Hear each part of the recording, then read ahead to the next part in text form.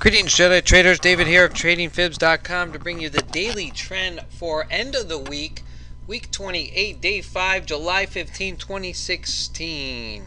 As always, please seek financial advisement when trading with your money, as these videos are for educational purposes only. Support your knowledge in the market. See what's going through my head on any given day. Always make sure you have a solid trading plan, and always manage your stop when placing a trade. All right, Jedi traders, what a world events in the last 24 hours as we do this daily trend wrap-up. Attempt coup, military coup in Turkey. We'll show you that chart here in a little bit. But attacks in Nice last night. So, gosh, you know, maybe the world one day will get the message. But until then, markets today, low volume session as we ended off very low volume week. Well, I can't say low volume week, but not much trading action in the regular trading hours. All about the overnight sessions. Leaving today, Friday, July 15th, with some data there in the morning. Consumer Price Index, a lot of red star events. Consumer sentiment a little bit down. Rig account this afternoon, and Fed speakers throughout the week, poking at the idea of a December rate hike at this point. All right, looking at the wrap-up for the week, we had 21 setups, 275 ticks net. Not so bad considering the market wasn't really moving, but way off our average there. But attempted some green setups. One big loss this week, not too bad. Got back on it that day into the green. So today, looked at 81 ticks to finish out the day, 21 ticks. The goal of today was simply look for as many charts and seeing 1 to 2 solid setups, and that's what we got today, and I was happy with that to walk home. All right, so let's start. What was that market like last night? Thinking, all right, 4 days, right? 4 days, Monday through Thursday. Overnight sessions are all up in the green. And then we get into the U.S. get into the Asian session last night thinking, oh, the possibility of a market turning down. And there's the volatility. Well, actually, let's go to this chart first. This is what I saw at first as market was setting up here. I got arrows all the way down. I got T3 moving averages underneath. Looks like a great setup, and then bang, right back to the upside. So I said, all right, overnight session looks like it's going to be the same volatility. And there's the big picture of the overnight session. Coming into the pre-market, I don't know what they were thinking get on the bandwagon before it goes up anymore. And sure enough, trend did continue up to that Globex high pretty much. That's where it stalled, and from there on, got my wish of the market turning downside. And again, while the first possible entry was off the Globex high, waiting for the highest confirmation of all charts in the red was the goal, and there it was to the downside. 50 underneath the 144. That's what you're looking for confirmation of technical momentum, and bang, NQ to the downside. Unfortunately, got stopped out, and with the kind of volume we've been facing, decided let it go. It did go, and just let the NQ ride itself out. Nice little entry here on the YM on a pullback under the T350. First contract off, and price action on pretty much 5 charts in the red. Same picture on the ES. ES ran down really nicely, so able to ride that a lot longer. Let me take a look here at the multiple charts time frame, why that ES looked like a great setup. You can find that post here on my blog, and then you can find it on Twitter if you want to enlarge image there. But again, using the vertical lines for time here, you can see that my higher time frames were all in sync, and the 50 underneath the 144 there, and there it is. There's the entry right there. Now the setup occurred prior, but waited for the proper entry sell signal with as many charts in sync, take one off, and then ride it all the way down until it crossed over. So very nice move on the ES. And we had the same setup on the NQ. Unfortunately, by the rules, moved that stop to break even today, and unfortunately today it got me, and so stopped out at break even, so only walking away on that first setup with 10 ticks. Had a pre-market move, as I'll show you here in a little bit, but markets had a nice little move up to Globex high at the beginning of the session, and then pulled back. So was able to get a long entry from the get-go. All right, let's jump right into the AD line. As AD line had a nice little move today. There it was to the upside, 750, Globex high up here. Market stalled, and there was the major move of the day until it just rebounded, and once again right up to the pivot and no more. So love that AD line when especially you're in trend, watching it stall. And if it don't go any further, maybe time to exit the trade. All right, crude been really struggling this week. 45, 46s, a lot of sideways action. Price action you can see holding to the cam line a lot here, closing out almost the daily gap today. The rest of the indices today, ES to the downside, a little bit of stall here at the cam, up to the 1 hour open range low, average low, and then back downside. Same picture on the YM, nice move, initial move upside, a little bit in the 25-minute open range, stuck here, and then break down underneath the daily gap. Down to the cam level, and then here is the reaction on the turkey coup here as the market is now closed for the weekend, but market drops downside after that attempt was coming over the Twitter waves. All right, taking a look at Fibonacci levels, there it is. Again, we got all three to the downside today, target low, target low, target low. So nice move. Again, trend predictor this morning on the chart said long. And but you know what? You got to trade the charts, guys. And when you trade the charts, you follow the trend, and there it was for today. To the downside we went, hit those fib levels, and actually further down. How do we do on those daily gaps? Daily gaps again. ES closing on a daily gap, 2150.75. So we'll go ahead and clear that. NQ still the one and only upside here. It's 46.43.50. The rest of the indices here on the left, YM on top, ES on bottom, has all remaining open gaps below. So if trend is to continue and pull back continuously next week, we'll look to those open gaps. So make sure you got those keyed in on your charts as levels of interest. Again, we said crude for the most part this week with open gaps below. Watch for that line of interest, 43.23, a recent swing position. And as market really, I said crude hanging in this 44, 45, 46 zone, not going any further. Again, we have open gaps still upside, 55.41. So it'll be interesting to see which way the crude runs in the week ahead. Take a look at volume profile. Again, we have that gap up from the other session, still holding upside, pretty much even. ES almost closing out the gap here. We closed out the daily gap, closed out the VPOC here, excuse me. And NQ as well have a VPOC above, treating those the same way. Again, I said crude sideways, therefore we got that 600-day VPOC, which just shifted this week, 45.40, and so we're kind of holding on to that. But very nice profile today, value built there. NQ and ES a little bit weaker, YM very nice on the profile today. All right, taking a look at the daily trend. Let's take a look at the big charts here. Let's start with the crude, working our way forwards. On the crude today, price action again, overnight session, very choppy. And then into the early morning session there, buy signal on 3 charts in the green, 5 charts in the green up here to the Globex high. Little another attempt there. Again, best action of the day was way pre-market, and then here towards the end of the session, but really didn't run away from there as it closed out there at 2:30 Eastern Standard Time, and a little bit of residual trading afterwards.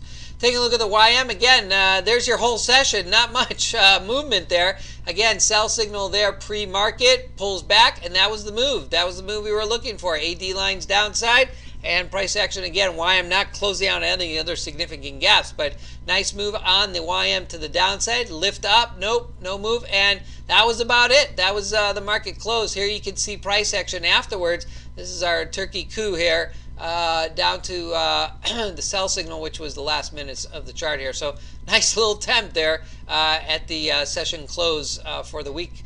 But again, not much real movement here on the YM. All encased right there. All right, taking a look at the NQ. NQ, a little bit more movement today as price action again overnight. Very choppy, very contrary to where we've been all week. Price action again underneath the T350. There it was. Sell signal to the downside. Again, was stopped out, but price action moved down, price action lift, and then another attempt in the afternoon, but that's the turkey coup right there at 4:30. So nice move on the NQ as it finished out the session all the way downside, a little bit of a pullback. So huge drop, 76 to 50. Nice ticks to be made there in the last session. Take a look at the ES. Again, ES across the board. Again, same picture here. Let's roll a little bit back. A little bit of chop action on the ES there. And again, that little lift that I didn't mention there on the other charts here. Let's go back for a second. Taking a look. There's that little lift. 5 charts in the green. So got a piece of that. Little pre-market action, but then closed it out. Waited for the entry to the downside. So both ES, YM, and NQ only was able to ride the trend on the NQ there. But there it is, nice little move right before the market opening up. Maybe anticipatory that price action was going to continue upside, but no go. Overall trend for the day was to the downside. There's the sell signal and 4 to 5 charts, and we had and showed you that chart at the beginning. So very nice move, and there's your post-session close as market came off. Now, in reaction to that, there's your reaction. Gold to the upside.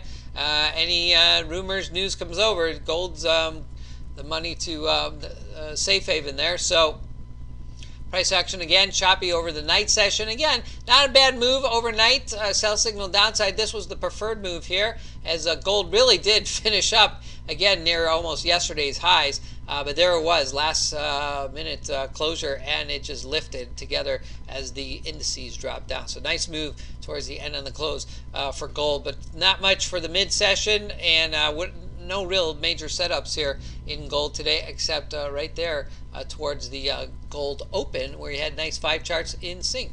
All right, taking a look at the 6E euro is all downside today. There's a big trending move to the downside. Again, one attempt after another. Sell signal, sell signal, sell signal. Can't go wrong with that. 1, 2, 3 re-entries. Again, anytime you take a look at a pullback and then a re-entry, always carries a little bit more risk.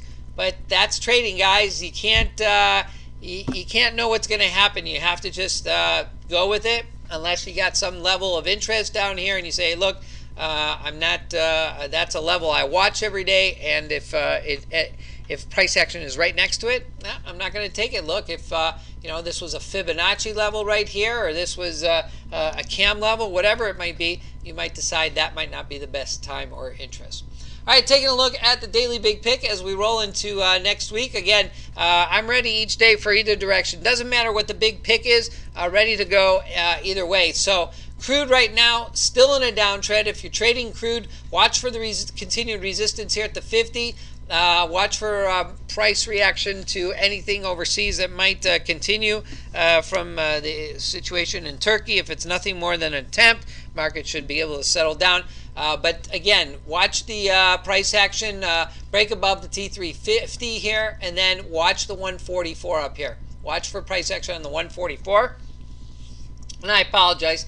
The T3 moving averages are down here. So we are in the green here. Watch for the 50 MA resistance to continue. Watch the 144 as the next level upside, 47.31. Otherwise, on a daily, we sit between the 50 and the 200 period moving average. Watch for the 50 upside at 48. Once we break that 48, we've broken above 144. Price action will take a while for that 50 across that 144 again, like we did back some time ago there in the green. So it will take a little attempt to get there. But again, you're not wanting to miss out on the move. So this is a good start to an oil rebounce here. We did not come down to the 200. Again, keep in mind the daily gaps, which are none below other than the level of interest 43.23. So intraday, got to watch those intraday charts for your most earliest entry. All right, let's take a look at the 3 indices as we roll into next week. Again, same situation. Watch for any overseas news. Way above the 50 and the 200 on the dailies. These lines up above are levels of interest, as these are former highs in the market. And so price action has broken through. Can't answer this week why, other than perhaps central banks infusing money. That's the news on the Twitter waves. Whether you believe that or not, conspiracy theories, all that. Price action moves, trend moves, green is green in the ticks. You trade the charts in front of you. Again, volume under average this week. So we got this major lift this week. A little bit of a pullback here. There's our post-session Turkey attempt at a coup there. So we will watch the charts, especially on the Sunday open into Monday, to see the support or resistance here at the 50 MA if it goes right through, or if we just simply bounce back up. And same thing over here on the ES and the YM to the downside. So again, you have to watch those intraday charts. You got to be ready in both directions. But again, still in an upwards trend, 50 above 144, in between the fib levels right now. But look for price action to come down, find support there on the 50 at least first, and then 144 to be the next level downside. As long as that 50 is above the 144, the uptrend continues. Good for the ETF trader, good for the longer term trader, but as far as the intraday, you have to be ready in both directions. All right, Jedi traders, looking ahead to next week. Very light economic data next week as price action pretty much moves into the housing, mortgage, and crude report. A couple red star events. Again, home sales is pretty much what's on board for next week. And then just jumping ahead here as we head into the last week of July, that's what we're looking at. We'll be looking at the FOMC meeting and the announcement at the end of the month. I don't think there's going to be any surprise at this point. All right, coming up, you want to check out my week 28 recap. Let me go ahead and show that to you quickly. Again, everything except for today's data is posted there. Again, a little bit of a recap if you missed out this week. Charts of the week, again, we mentioned those overnight sessions. There they are. Huge moves on the overnights. Intraday posted by Bloomberg here. After hours trading has just had these significant moves. So there again, I'm supporting that by showing you both charts there. Trading hours have been challenging. That's for this week, part of the reason why numbers were lower than usual. Again, charts of the week, check it out. You want to check out or review some of those daily trends videos. They're all posted there. So that's in the weekly recap. And then if I'm able to get to it, kind of reassessing a couple things, but I usually do the futures, ETF, and market cap leaders, where each week I like to review not only the ETF futures, but key indices and industrials. So taking a look at that, if I'm able to get it out this week, I will. If not, you'll see that in the weeks to come. All right, that concludes the daily trend. Again, I'm always ready each day. Again, yesterday I want to reinforce, guys, a really good read, Day Trading Secrets. I'm not recommending his strategy. I'm recommending that you read his 7 Deadly Sins to Trading. I don't know if they're sins, but they are good strategies to get in place. It's free. It's on Google. Just type it in, Day Trading Secrets. It's a good weekend read. If you got a good disciplined trading book, please take the time and read that this weekend. You probably have a solid trading plan. If you don't, you need to have one. Once you have the strategy, it's about sticking to it. There's no system out there that's 100%. You just have to be able to have more winners than losers and be able to be patient and disciplined for your setup. All right, that concludes an insight and to the daily trend. Feel free to stop by at tradingfibs.com or any of my social media outlets to obtain more information. My mantra of one simple strategy, any market, any chart, any time frame will keep you disciplined. You can find me every day on Twitter at TradingFibs, and as always, I leave the crystal ball to the experts. I only trade what's in front of me and on my charts, and as always, leave your bias at the door when trading. Have yourselves a Blue Zone weekend. Good day, good night, and wherever you may be, good trading. Have a good weekend. See you next week. Peace out.